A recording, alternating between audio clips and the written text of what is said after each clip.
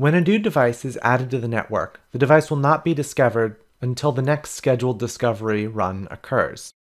If you want to manually add the device before the next discovery session, the best practice is to discover the device using the IP address. In this example, we'll add one device to this empty container.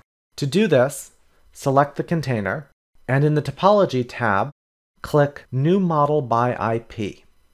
In the Network Address field, specify the IP address you want to discover.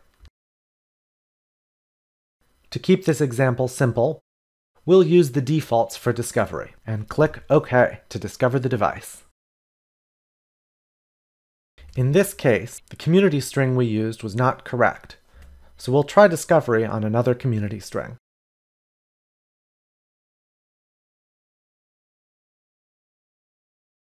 You can see the device added to the container for the campus network.